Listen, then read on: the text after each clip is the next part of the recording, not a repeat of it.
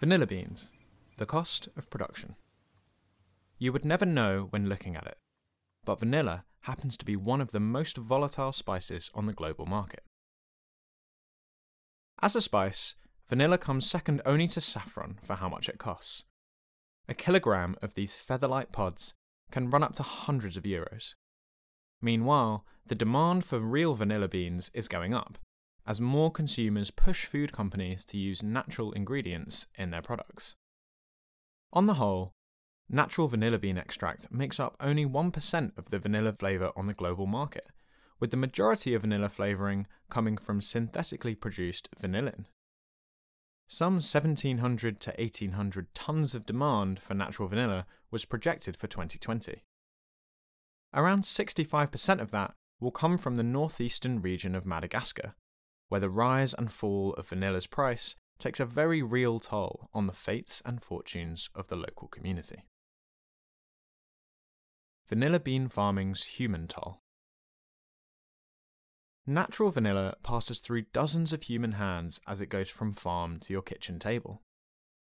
No part of farming or curing the vanilla beans is mechanised, and small farms are the very backbone of natural vanilla production. Agriculture is Madagascar's largest sector, thanks in part to vanilla. But ask a Malagasy local if they use vanilla in their own cooking, and the answer is almost certain to be a no. Vanilla for them is something that foreigners consume, a crop grown entirely for profit. And yet farmers receive only the smallest cut of the profits for their months of backbreaking effort. While it is undoubtedly true that many farmers' lives have been improved from producing vanilla, Madagascar remains one of the poorest countries in the world, with close to 75% of its population living on less than €1.60 a day. Comparatively, a Malagasy vanilla farmer would require an estimated living income of €3.75 per person per day to be able to afford all essential needs, such as food, water, housing, clothing, education, transportation, and healthcare. In the hierarchy of Madagascar's vanilla beans industry, farmers sit on the very last rung. To produce just 1 kilogram of vanilla beans, they must grow 600 orchid blossoms. Yet, in 2018, these farmers received €38.20 for every kilogram of vanilla they grew, which is only around 5% of the export price for natural vanilla that year, which was $875 or €736 per kilogram. Despite this disproportionate payoff, vanilla is still a money-making crop for smallholder farmers, and most of their time and effort is put into vanilla, whereas other crops such as cassava, bananas, and rice are grown to be consumed, not sold. Moreover, small growers have little power to negotiate the price of their vanilla harvest. Freshly plucked vanilla beans begin fermenting immediately and must be sold off quickly to commissionaires or middlemen before they go bad. The real profit from natural vanilla is made at the upper levels when beans are sold to curing facilities and traders that export vanilla to the suppliers who sell the spice around the world. Vanilla bean-related crimes are on the rise.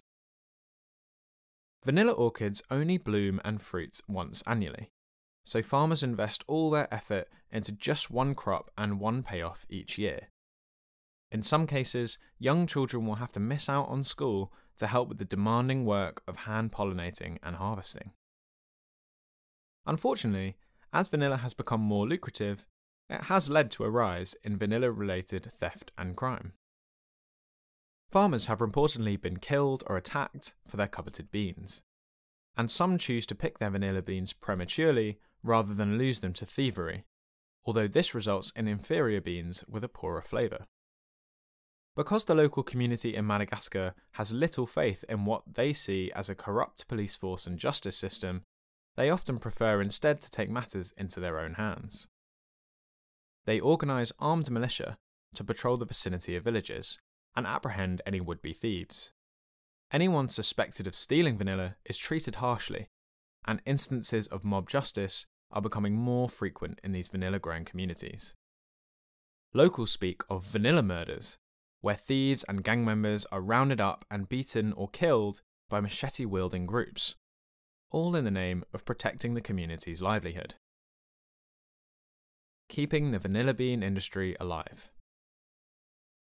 Madagascar is hardly the only place where vanilla is grown, but the beans from this region bear a signature flavour that makes this so-called bourbon vanilla the most desirable of its kind.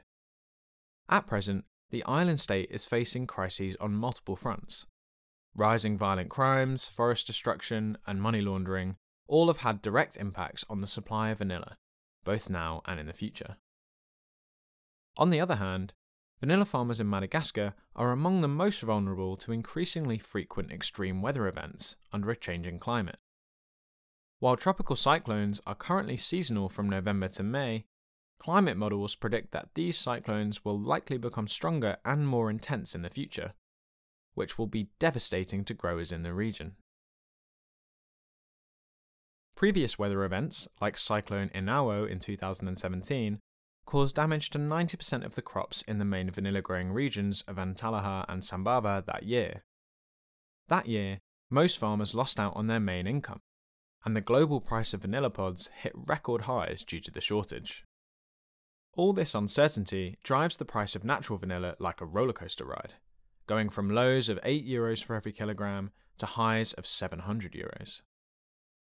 Without intervention, the supply and quality of Madagascar's vanilla pods will deteriorate, as well as the lives of its rural farmers. International food companies have realised this, and there are now several initiatives in the region that aim to improve the lives of growers while ensuring the future supply of natural vanilla. Through such programs, farmers receive training in sustainable farming techniques like crop rotation, and in exchange are promised fairer wages if they commit to selling to the spice producer directly instead of the middleman who takes a cut of the price. Having formal contracts like these between vanilla buyers and farmers is important because it builds trust and gives growers a sense of security, so that they don't end up picking their vanilla beans too early just to make a sale during a lean season. Our responsibility as consumers. As consumers, there isn't much we can do on a personal level to improve the lives of vanilla bean farmers in Madagascar, aside from supporting fair trade spice producers. While the jump in global demand for natural vanilla has meant that vanilla farmers are sometimes earning larger incomes, it has also come at the cost of personal and financial safety for many of them. Their reliance on this one lucrative crop is under threat, because like other underserved communities around the world, farmers in Madagascar are disproportionately affected by human-driven climate change. There will always be a market for natural vanilla, but because this supply is likely to be limited by geography, climate, and finicky plants, the average consumer can also look to other synthetically produced vanilla alternatives for their cooking needs. In the majority of cases, only true connoisseurs can really taste the full complexity of natural vanilla, and the flavour compounds from the bean are cooked out of many foods anyway. So if you're just baking a batch of cookies, maybe save your vanilla beans and use some synthetic vanilla extract instead. Odds are you won't even taste the difference. Thank you for listening to this episode of our Food Unfolded audio articles. Has listening to this article given a new perspective on vanilla? Let us know on social media. This article was written by Samanta Oon and read by me, Aran Shaunak. It was originally posted on FoodUnfolded.com. Food Unfolded explores the stories behind the food on our plate, reconnecting us to the origins and sustainability of our food. Co-funded by the EU and powered by EIT Food.